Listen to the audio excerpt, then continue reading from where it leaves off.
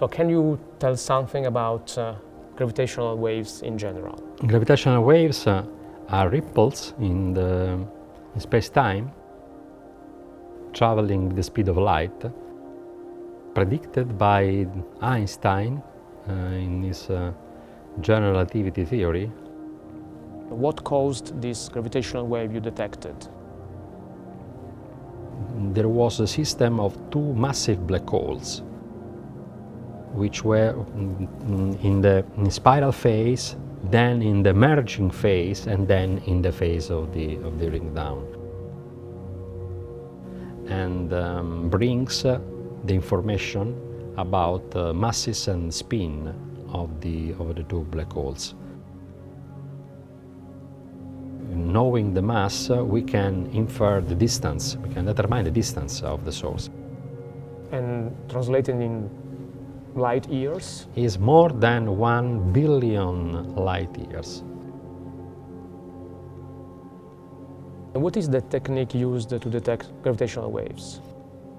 For this discovery, the technique is the one of laser interferometers. The principle of operation is quite simple. The light coming from a laser is divided by a beam splitter in two perpendicular arms, and then there is a mirror at the end of this arm which bounces back the light, which compose again at the photodetector. Gravitational waves are arriving, impinging perpendicularly to the plane of the laser interferometers, has a very simple effect, which is to elongate and contract one arm and to elongate and contract the other, but in opposite phase. So you are telling that essentially a gravitational wave is stretching our space. Yes. And the interferometer is a way to detect this stretch. Exactly. Physicists looked for gravitational waves for 100 years.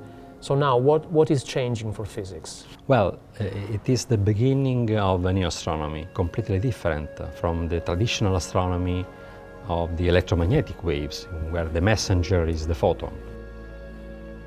We can compare gravitational waves to the sound waves here, and so the opening of this new astronomical window, like if we are now able to listen to the universe, to hear the vibrations of the cosmos, to listen the music of the universe.